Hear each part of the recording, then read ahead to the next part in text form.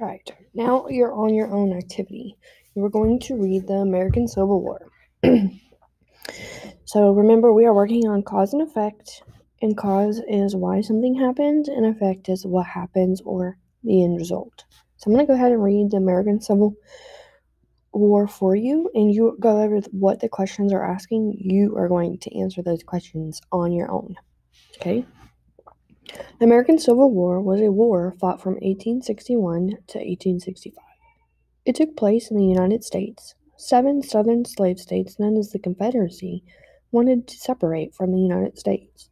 The states that stayed part of the United States were known as the Union or the North. The war began because of slavery. After 4 years of fighting, over 600,000 soldiers died. As a result, the Confederacy collapsed and slavery was abolished. All right, so remember clue words: because, so, since, as a result, and due to. So I noticed as a result as one of them. So let's look at the question and see if that's going to help. Okay, number 1, what happened during the Civil War?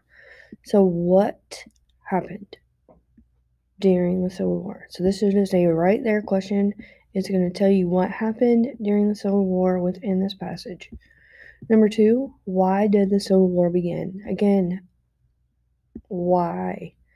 So it's in there. So the Civil War began because of, and then tell me why it began.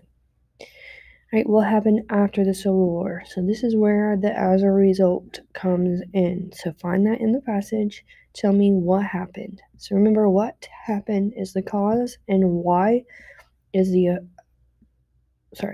what happened is the effect, and why is the cause. If you have any questions, please let me know.